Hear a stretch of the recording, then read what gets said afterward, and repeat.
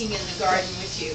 Mount Vernon's another really Absolutely. I started to say Mount Vernon, absolutely. Yes, and Thomas Jefferson left us just a huge amount of information.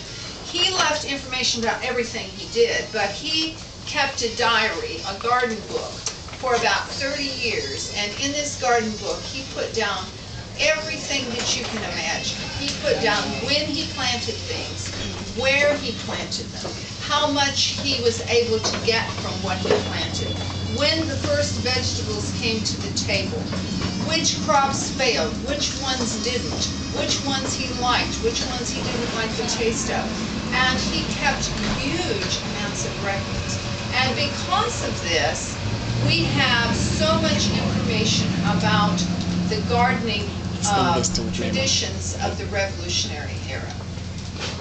Mr. Jefferson also, besides keeping records of his garden, had invented, and if you've been to Monticello, you've seen the little invention, where he invented a little machine that he could write a letter, and he would attach something to his hand, and it attached to another little machine over here, and he would make carbon copies of his letters as he wrote them.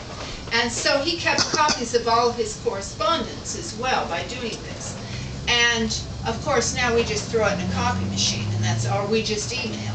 But he had the foresight to realize that someday the information that he had in his mind and what he was sharing with other people might be important, and certainly it was. And he wrote hundreds of letters about seed swapping.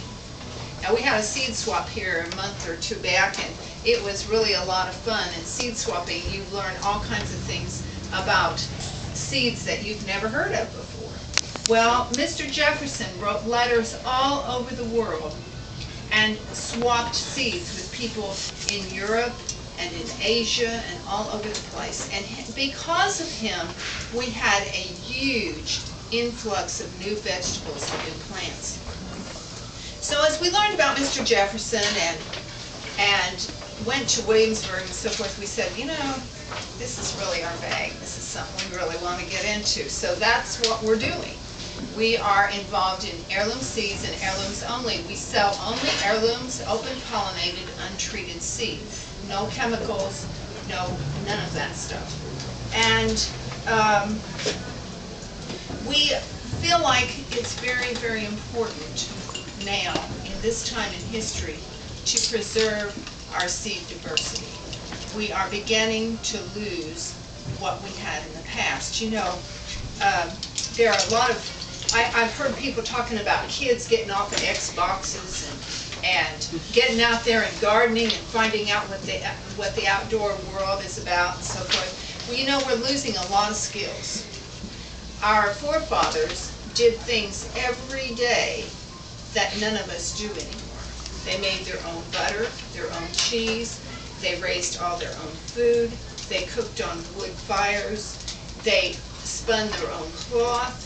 They did all of those things that we never have to do anymore. And those skills are being lost. And so are the gardening skills and the seed diversity that they have. So we felt like this was really an important thing for us to be involved in, and that's why we are involved with heirloom seeds.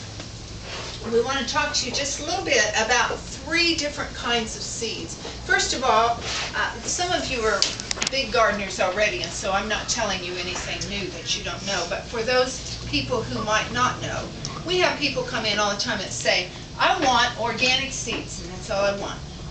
And that's wonderful, except that you can have organic heirlooms and you can have organic hybrids. Organic just means the plant that seed came from was never sprayed with anything. No fungicides, no herbicides, no suicides, no insecticide. None of those sides were put on that plant. But that can be an heirloom, it can be an open pollinated, it can be a hybrid. So organic doesn't necessarily